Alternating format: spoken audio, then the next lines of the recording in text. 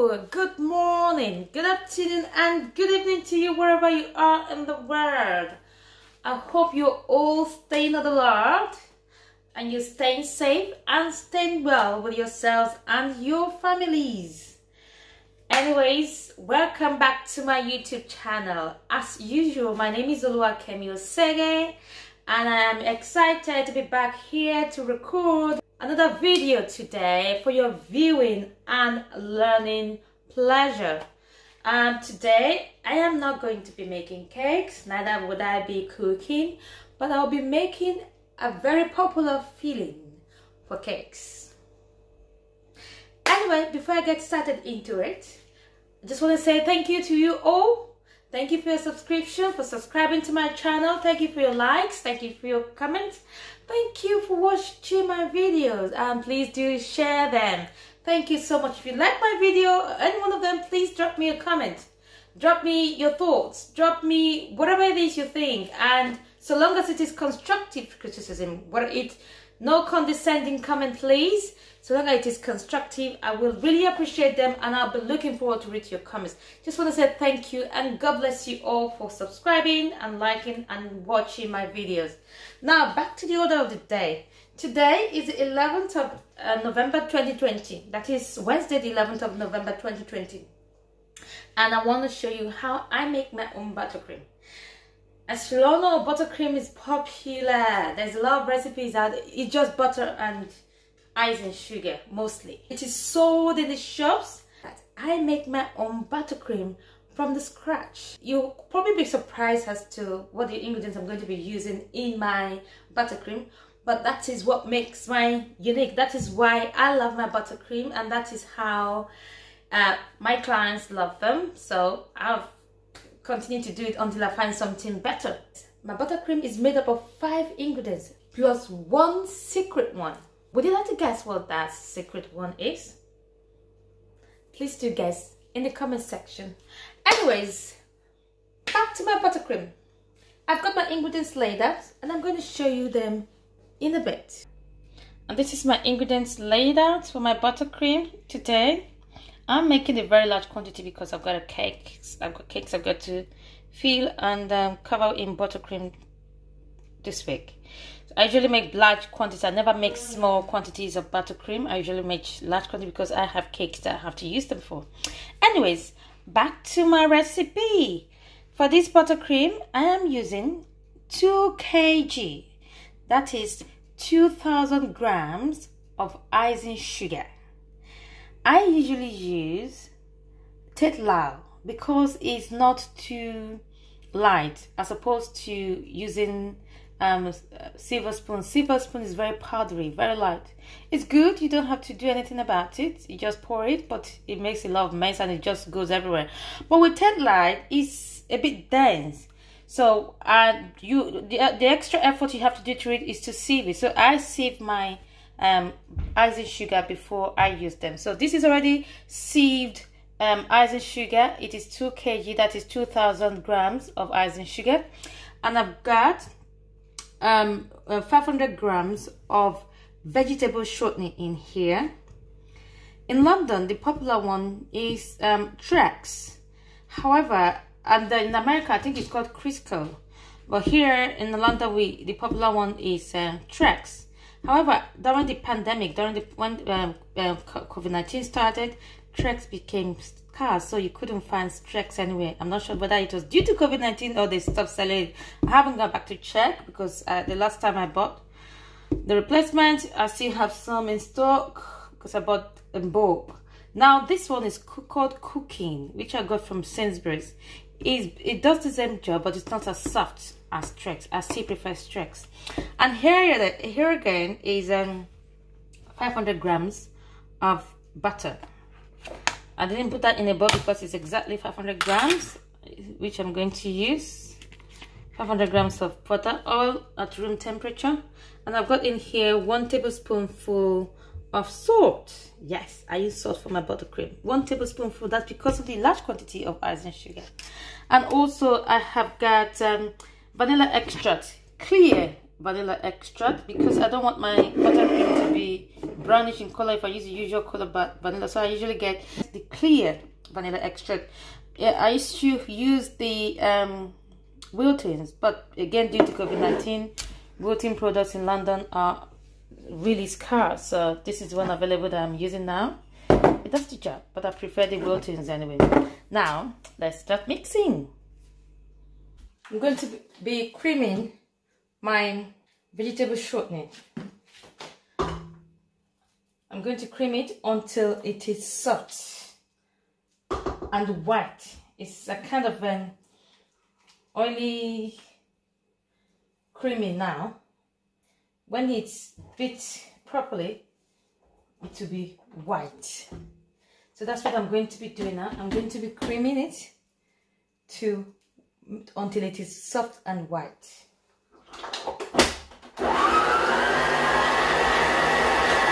This could take up to 5 minutes, sometimes even slightly more than 5 minutes. But the particular nature of this particular vegetable shortening, 5 minutes. But with threads, it will take about between 3 to 5 and 4 minutes. Until it is soft and white, I will show you the outcome when I'm satisfied with it. It is important that at intervals, you scrape down your bowl to ensure that all aspects of the mixture is captured. Because depending on the quantity of items you have in your mixer, sometimes the paddle attachment just pushes all of them to the size of the bowl. So you need to keep an eye on it so that rather than your paddle just rolling about and working hard, it is actually whisking the item you want it to whisk. My vegetable shortening is now white and soft. As you can see, it's very soft and white. It's ready to be met now with butter. So I'm now going to add my butter and whisk medium to high speed for at least 7 minutes. Ensuring that you scrape down your bowl at intervals.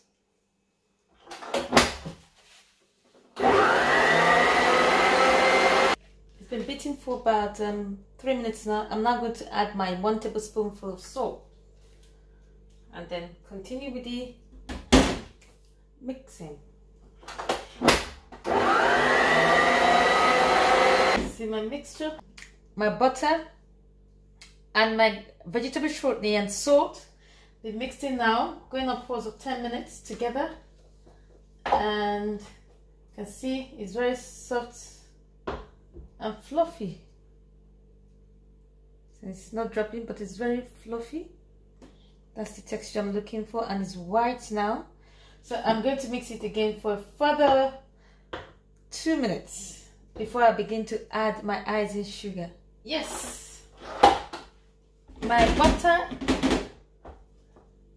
and vegetable shortening mixture is ready. Beautiful, isn't it? Now it's now time for me to now start adding my icing sugar in batches. I'll be adding my icing sugar in batches. You can see this particular icing sugar is heavier than silver spoon. Silver spoon is very, very light. Silver spoon, when you just put like this, it just immediately powders everywhere. That's why I don't like it. It's very lightweight. It's great, and you don't have to sieve it. But I don't like the fact that it makes a whole lot of mess. But with this one, the only upside is that it's heavier. The only upside is that I have to sieve it first to be able to use it effectively. And then mix. Once that is properly incorporated, add another batch until all your icing sugar is exhausted. And I am whisking or beating my my speed at a very low speed because I don't want to start doing another job by cleaning tonight. At least if I'm going to clean, it will be very, very minimal.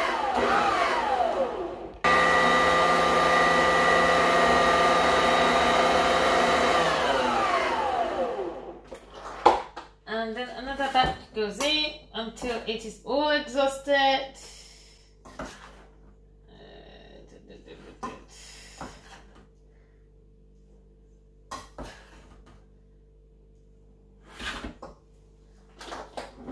And then you do small whiz of whisking until it is done.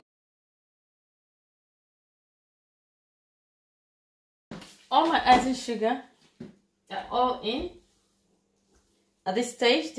My icing sugar is all in at this stage. So it's very thick at the moment. I can't even turn it. But I'm now going to add my vanilla extract. Cream. I'm now going to add my vanilla extract, 3 tablespoonfuls to start with.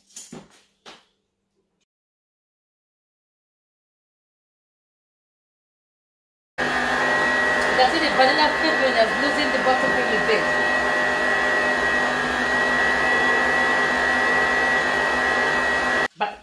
And the buttercream tastes amazing, by the way. I'm going to add 1 more tablespoonful of vanilla extract, or my clear vanilla flavor. Just to loosen it more a bit, but it tastes really amazing.